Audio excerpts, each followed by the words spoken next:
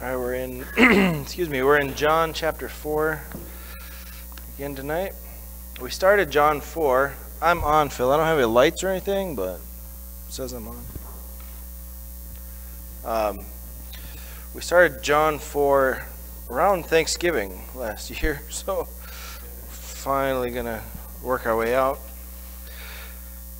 When you find John 4, we'll read beginning in verse 46. Therefore, he, Jesus, came again to Cana of Galilee, where he had made the water wine. And there was a royal official whose son was sick at Capernaum. When he heard that Jesus had come out of Judea into Galilee, he went to him and was imploring him to come down and heal his son, for he was at the point of death. So Jesus said to him, "Unless you people see signs and wonders, you simply will not believe." The royal official said to him, "Sir, come down before my child dies." And Jesus said to him, "Go, your son lives." The man believed the word that Jesus spoke to him and started off. As he was now going down, his slaves met him, saying that his son was living. So he inquired of them the hour when he began to get better. Then they said to him, "Yesterday at the 7th hour the fever left him." So the father knew that it was at that hour in which Jesus said to him, "Your son lives." And he himself believed, and his whole household. This is again a second sign that Jesus performed when he had come out of Judea into Galilee. Father, help us as we work our way through this text this evening and ponder the wonderful miracles of our Lord Jesus. We pray that you would make us conform to the image of our beloved Savior for the time we spend in your word. In Jesus' name, amen. All right. Nothing? I'll just come down here. Because I don't have a good shouting voice. And I'll just work from this one. There, that's hot. Yeah. Oh, okay. I'm good now? Oh, look at that. It follows me. Okay. All right. So I'll come back up here. All right. What I want to do this evening from this text is flesh out and illustrate a statement that we made last week, that Jesus' relationship to his miracles was conflicted and complicated. I want to try to explore that a little bit further with you this evening. And spend some time pondering that. Now there's a hint of this in verse 44 and verse 45, where Jesus says that a prophet has no honor in his home country. He goes to his home country and the red carpet gets rolled out for him. And so we say, no honor here, because it seems like there's honor here. But the key phrase is in the heart of verse 45, where John puts this little explanatory note. They received him having seen all the things that he did in Jerusalem at the feast. Now, the things that he did, that phrase refers to the miracles that he performed. And so the Galileans saw him perform miracles. Now, Jesus is coming home to Galilee, and there's a huge welcome for him. Jesus says, there's no honor. There's a welcome, but Jesus says no honor.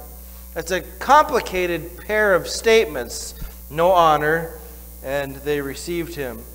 So John, I think, illustrates the complexity with the following account that is now before us, beginning in verse 46. So as we walk our way through this text, after a really long introduction, I want us to specifically focus in on the theology of the miraculous. And by the way, I didn't go through all my books, but I went through all the books that I thought would have perhaps good sections on the theology of miracles, and I didn't come across much. So I don't know how much help is out there. I'm sure there's some good stuff, but we're going to try to wade into something that not a lot of material is available on the theology of miracles.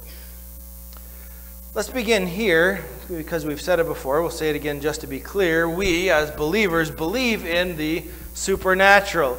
We believe there is a natural order of things that is subject to the laws of time and space and matter, and there is a supernatural order of things which are not subject to natural law, and we believe that, on occasion, the supernatural order of things invades the natural order. In fact, we even believe that the supernatural order of things created the natural order, because in the beginning, God created the heavens and the earth. That's supernatural creating natural. Natural law says that matter can neither be created nor destroyed, because matter, so far as our experience goes, does not simply appear out of non-matter. But that law does not apply to the supernatural realm, because God can create something out of nothing. We can create something out of something, but that's not particularly supernatural. Creating something out of nothing is a violation of natural law. Miracles are violations of natural law as well. Water does not turn into wine all by itself. Water sitting in stone jars, untouched, remains water unless it is acted on by an outside force. And the only outside force you can find in John 2 acting on that water is the will of the Lord Jesus. There's no external physical force acting on that water to cause it to become wine. It is supernatural. And the same goes for this story before us. Little boys on the brink of death do not become perfectly healthy in a moment. There's an unnatural force acting on the body of this little boy, because the physical presence of Jesus is at least 16 miles away. Now, the Bible records many miracles, and miracles we would define as a supernatural event. Axe heads floating, leprosy that comes and goes when Moses puts his hand in and out of his coat, men standing in the middle of a furnace without being burned, huge crowds being fed by a meager amount of food, blind eyes suddenly seeing, and dead people coming back to life. That's not to mention angels that destroy entire armies, fire raining down from heaven and destroying an entire city, or Enoch simply disappearing off of the earth and showing up in the Lord's presence, just to name a few. Now, surrounding the Lord Jesus was a multitude of miracles. The Gospels record many of them, and many of them have not been recorded. John's Gospel is built around 7 or 8 miracles, depending on how you count them. It stands to reason that as Jesus was both God and man, his divine nature is supernatural, and therefore he can break natural law or perform miracles. And the miracles are very powerful evidence that Jesus of Nazareth is more than a human carpenter. But in Jesus' case, the miraculous power that he possessed and wielded, if you will, created some significant problems. And those problems we begin to see in chapter 2 and verse 23 and in chapter 4, verse 45, where we find Jesus more or less discounting the adoration and admiration of those who loved him because of his miracle-working power. And so here's an axiom that's good to remember, and that is simply this: sin makes things complicated. Before there was sin, remember that there was one law: don't eat from that tree. But after sin, things became a mess, and it's getting messier all the time. If you were in the adult Sunday school class this morning, you would have heard Al Mohler say, quote, "There is no simplistic explanation for our sin," unquote. And he went on to reference Romans chapter 7, where we find Paul wrestling through, trying to understand his own sin, and finally saying, I just don't even understand myself. Sin makes things complicated. Relationships tainted with sin are complicated. Even the laws that govern sinful behavior become complicated. Families that are tainted by sin are complicated. The number of steps and half-brothers and things and so on and so forth is very complicated because of the effects of sin. Churches are complicated. If I've learned anything over the last couple of years wrestling with the moral and sexual revolution taking place across our nation, it's that Even things like gender are suddenly very complicated. Not because that root is very difficult to figure out male and female, but how to interact in a meaningful, gospel-saturated manner with those who can't figure out the simplicity of gender gets complex. Now back to John 4, Jesus' miracles brought with them a degree of complexity. There is no honor for a prophet in his hometown, and then Jesus comes home and receives what looks like honor, but he knows that it isn't. And that's difficult to understand. That's complex. Furthermore, when you read this account, especially verse 48 and what Jesus says there, you get the feeling that Jesus isn't real happy about performing miracles for these people, but then he goes in performs one. Now this text and our thinking about miracles challenges our fundamental assumption, I think, of just who Jesus is and what he was like, is like. So many think that the combination of Jesus' love and power make him the ultimate humanitarian. He has the ability to do anything for anyone, and then you add to that the perfect infinite love that he has for people, and you have a recipe for an endless parade of miracles until every problem is solved. I suppose if we had Jesus' ability to perform miracles, we'd be emptying hospitals and nursing homes, and there wouldn't be sick, hungry, or impoverished people within a 10-mile radius of us, and we would actually feel the responsibility to do that as a responsibility to our fellow human beings. It would be the kind and loving thing to do.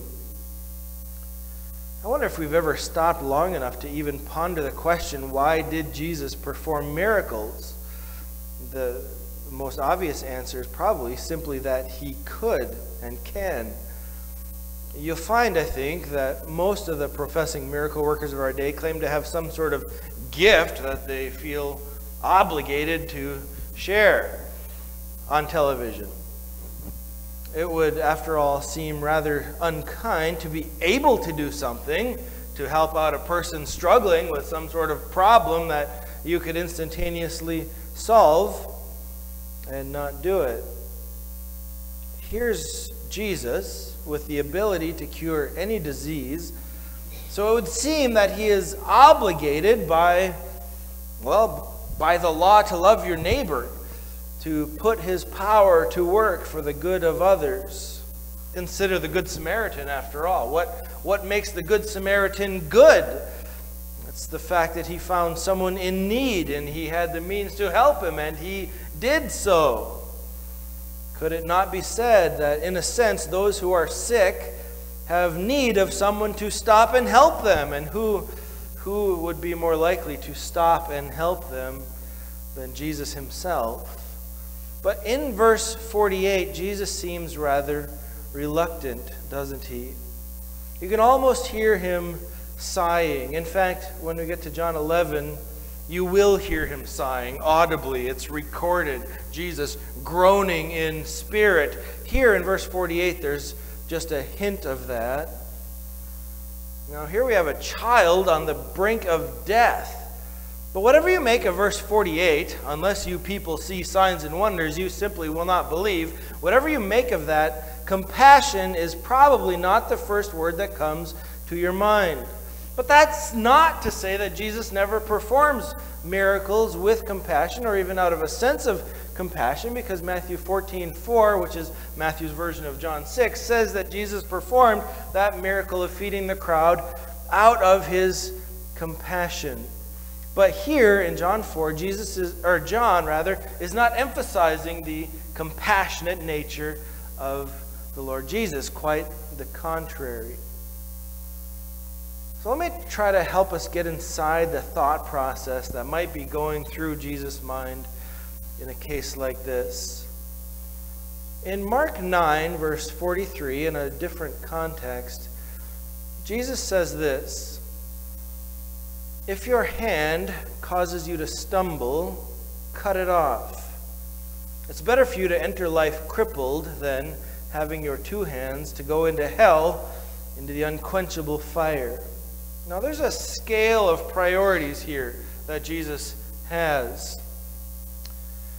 The condition of the soul is more important than the condition of the body to Jesus. Better to have a body that is incomplete than a soul that is damned to hell. Jesus' concern for physical well-being is secondary to his primary concern, which is the well-being of the soul. Let me give you an example of this. In 2 Corinthians 12, verse 7, Paul says, "To keep me from exalting myself, there was given me a thorn in the flesh." Now, exactly what that thorn in the flesh is up for debate. Paul calls it also a messenger of Satan to torment him. But I think the phrase, the thorn in the flesh, at least indicates that whatever it was, it had a dimension of some sort of physical torment to it. So Paul did what any of us would do, and that is to pray that God would take it away. But God didn't take it away. In fact, God wouldn't take it away. Why not? He could have, but he wouldn't. Why not? Well, as you read what Paul writes, Paul had been granted such tremendous privilege, he was in danger of ruining himself through exaltation. God gave him the thorn in the flesh to keep him from exalting himself.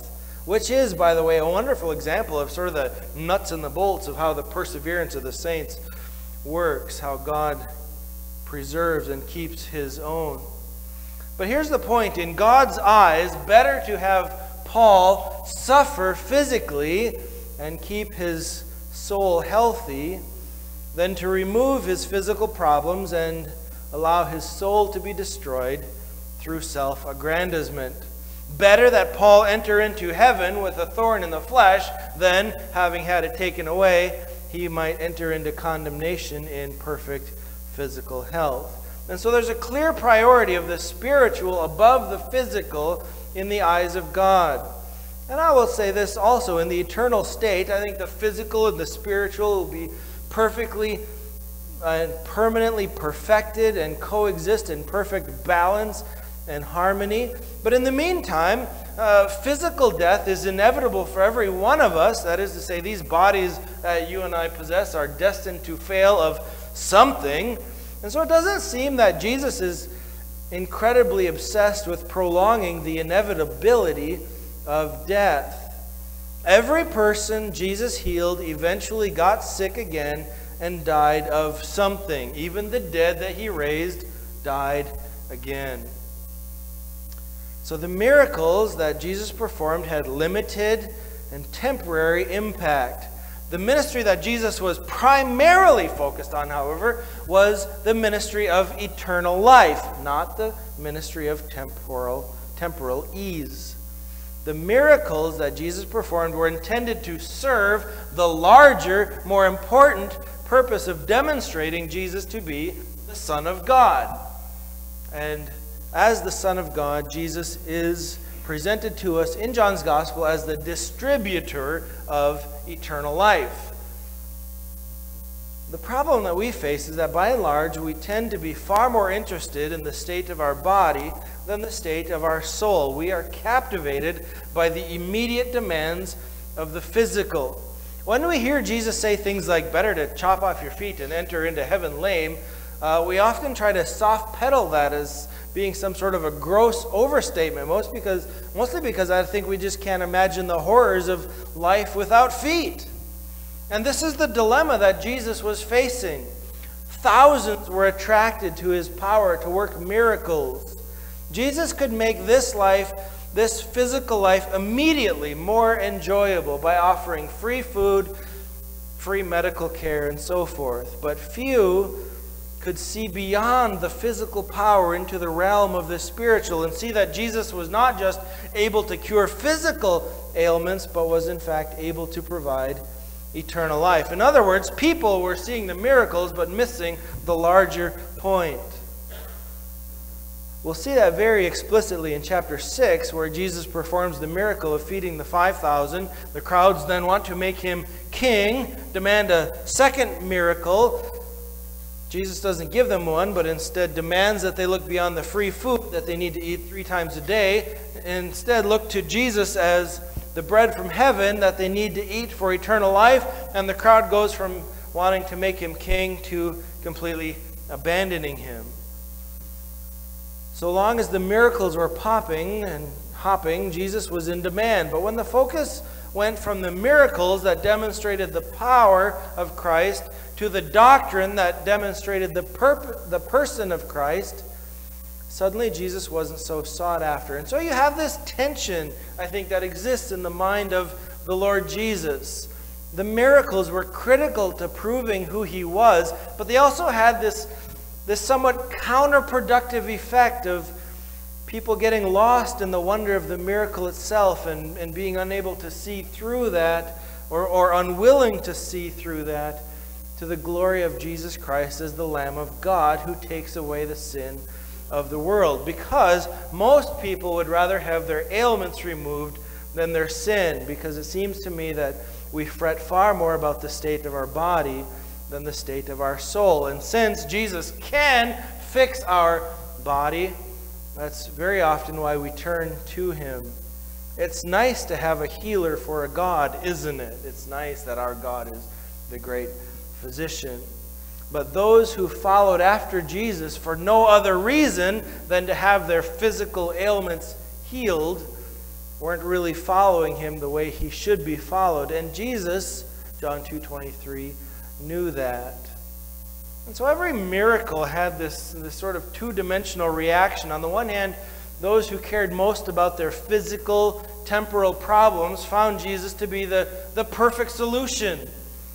And they were excited about the possibilities of how that kind of power could give them their best life now. And on the other hand, there were a very few who saw through the miracles to the greater power behind them, the power to grant eternal life through the forgiveness of sins and the regenerating work of the Holy Spirit. Now, what we have here in the end of John 4 is Jesus masterfully moving a man from the first category of those enamored with the miracle-working power of Christ to the second category of those who understand that Jesus is the Son of God and the giver of eternal life. Jesus is going to take this frantic father and move him from seeking after Jesus to be the quick fix of his very real, very urgent problem, the problem of a dying child. We don't want to minimize the trauma that this fellow is going through.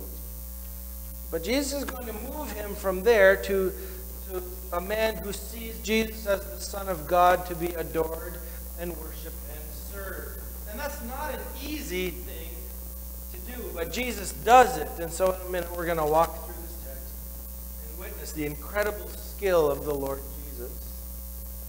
Now, the reason that this is so relevant and so incredibly important to wrestle through in a substantive way is that how we understand Jesus' relationship to his miracles affects what our expectations of him are today. How we understand what Jesus did then affects how we understand and expect him to be today. If we understand the Jesus of the New Testament as primarily interested in overcoming the physical obstacles to a person's temporal happiness through the application of supernatural power, which, by the way, many people from all branches of evangelical assume that's what they look for in Jesus. He's the Jesus who's going to solve all your problems. We're going to necessarily drag that understanding of the Jesus then into our understanding of Jesus now. One of the favorite verses for those involved in what used to be, and maybe still is, called the Signs and Wonders branch of Christianity idea is this. You've heard this. Jesus Christ is the same yesterday, today, and forever. And so he did all those wonderful miracles then, and so we expect him to do them all now. But if we understand Jesus as primarily performing miracles as a sort of humanitarian service, or if we even want to be more nuanced and say that Jesus was expressing his love and affection to those who believe in him, we're going to wind up expecting the same sort of treatment from Jesus that this Father gets. We're going to expect our sick children to be healed and our hungry bellies to be fed so that we feel like Jesus loves us. But you and I well know that not all sick children, even the children of Christian parents, survive the danger of childhood illnesses, and some of them die. And the only way any sort of theology of temporal triumph can deal with a dilemma like children who die is to create a sort of mechanism by which the one who needs Jesus accesses his power. We have to find some sort of way that we access Jesus' power so that if the power doesn't show up, we can blame the person who's trying to access it as doing it wrong. Then we can blame the person for not approaching Jesus correctly.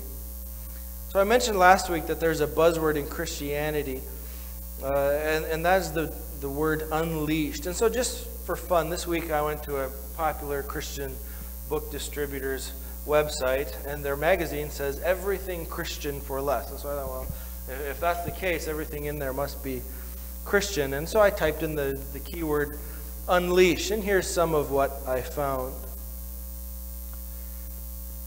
Bill Johnson, Pastor Ivan's good friend from Redding, California, wrote a book called Experience the Impossible: Simple Ways to Unleash Heaven's Power on Earth.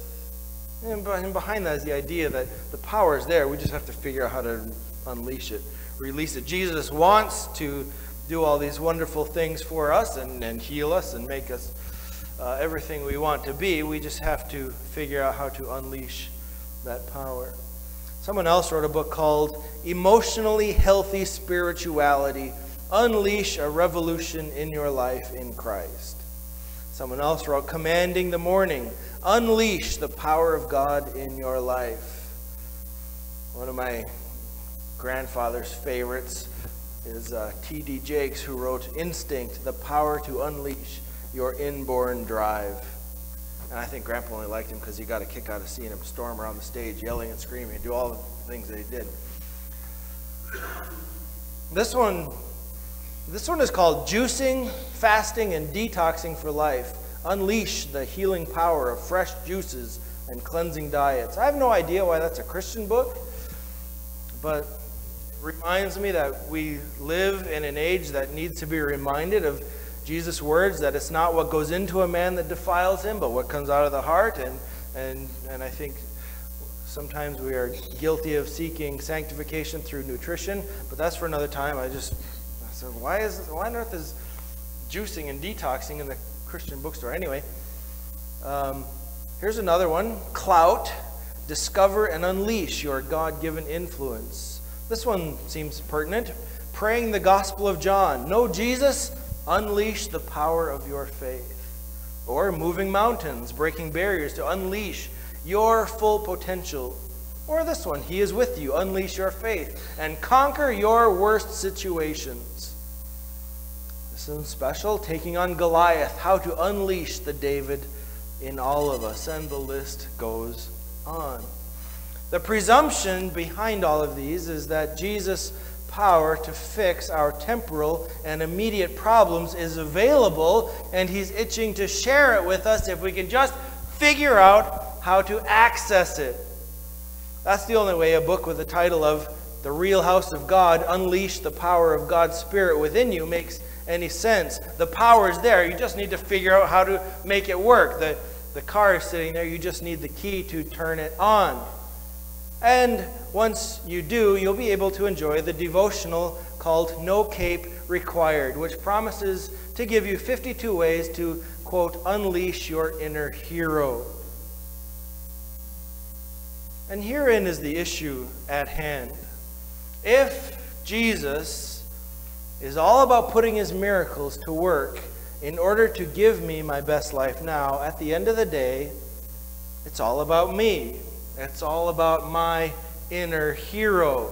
It's all about my full potential. It's all about making my own perfect kingdom where my children are never sick and we never go hungry.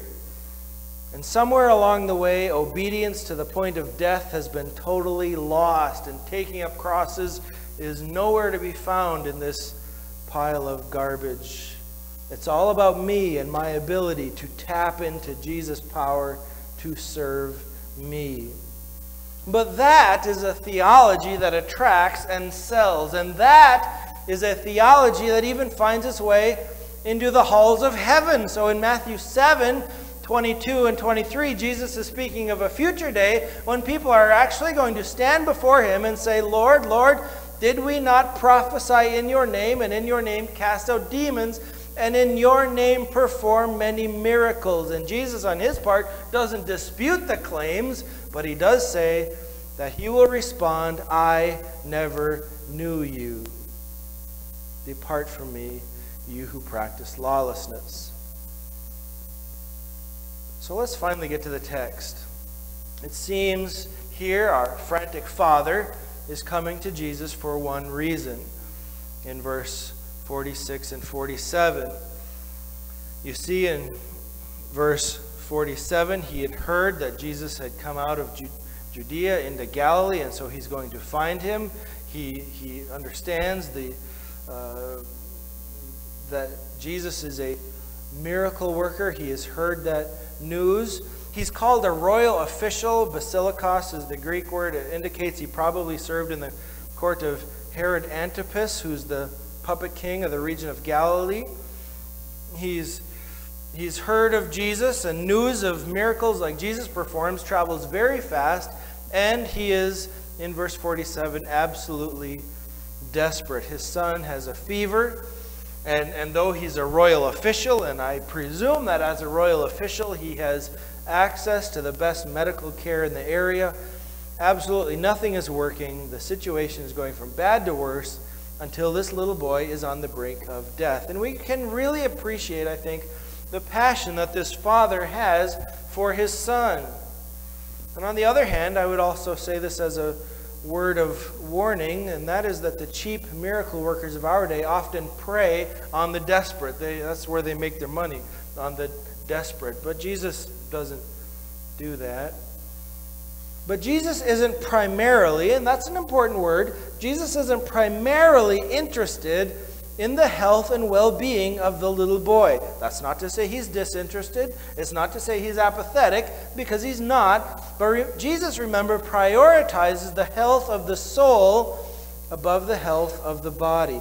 Better to have a maimed body and eternal life than to enter hell on two healthy legs. We have to keep that in mind. That's the only way you're going to make any sense of that conflicted statement that Jesus makes in verse 48. Unless you people see signs and wonders, you simply will not believe.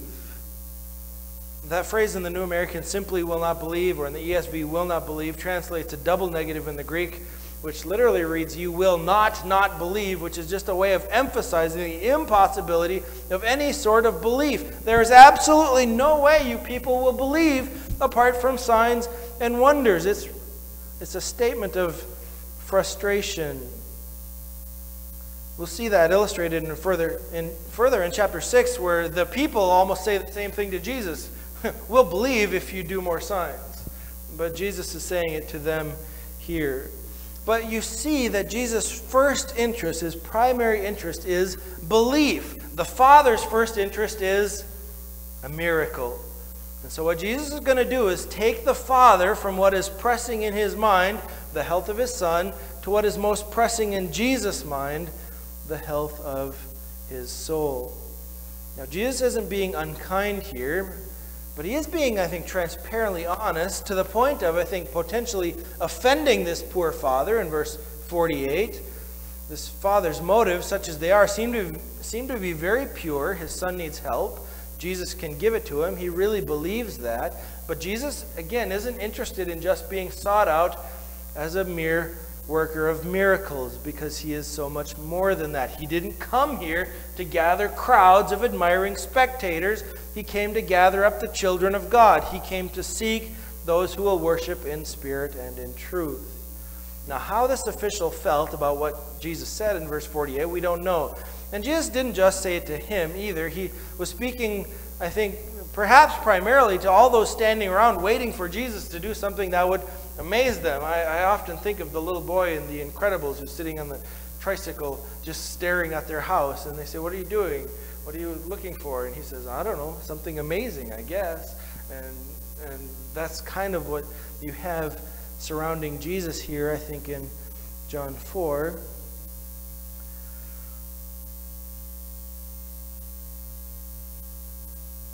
This was a perfect situation for these onlookers, and they were ready for it. Here's a frantic father. There's probably a weeping mother. There's a child on the brink of death, and then Jesus is going to be rushed off to their house, and he's going to walk into that room and put his hand on that super hot, sweaty little forehead, and the little boy is going to sit up and smile, and everybody's going to cry tears of joy and hug each other, and they're going to be so thankful to Jesus, and it's all going to be well. But Jesus really wants no part of that scene. And so he rebukes these thrill-seeking spectators rather sharply in verse 48. Now the father repeats his urgent request in verse 49. "Sir, come down before my child dies." Now it's at this point that the sheer wisdom and genius of Jesus comes into play. There's two things here in this request that the father makes that betray his limited understanding of who Jesus is. The first is that he thinks Jesus has to be personally present. That's in the words "come down." He believes Jesus can perform a miracle, but he thinks that the miracle has to be performed in a certain way, namely that Jesus has to at least be present in person to do it. And Jesus is going to challenge that. And the second presumption the father erroneously makes is that Jesus needs to act before the child dies. That's part of why he's in such a hurry. Come down before he dies. Death is, so far as natural law is concerned, the point of no return. We're just not able to make non-living things come back to life. Life is a thing we can take, and we could preserve it, we can conserve it, but we cannot impart life to non-living things. That's why we take the bodies of people who die, even young people who die, and bury them in the ground. There's just nothing we can do for them anymore. Jesus is going to act before death here, but he doesn't have to. In fact, in chapter 11, Jesus intentionally lets his friend Lazarus die, and he didn't have to do that then either. He just wanted to. He intentionally let Lazarus enter the tomb. Nothing, I think, demonstrates the power of the deity of Christ more than the way he gives life to non-living bodies. That's why the story of Lazarus is such a highlight. But he doesn't raise the dead here, but it's well within the scope of his power. The Father just doesn't realize the extent of the power of Jesus. Now, Jesus says in verse 50, "Go, your son lives." Now, this is genius. Here's a frantic father who's now confronted with a dilemma. Leave and take the chance that his son isn't better. He's going to have to come back and find Jesus again, and it'll be too late. Or stay and keep begging.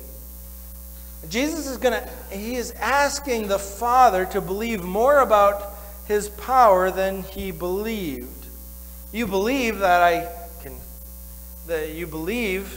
if I come down I can heal your son. That's great. But do you believe that if I just send you home, I can heal your son from afar?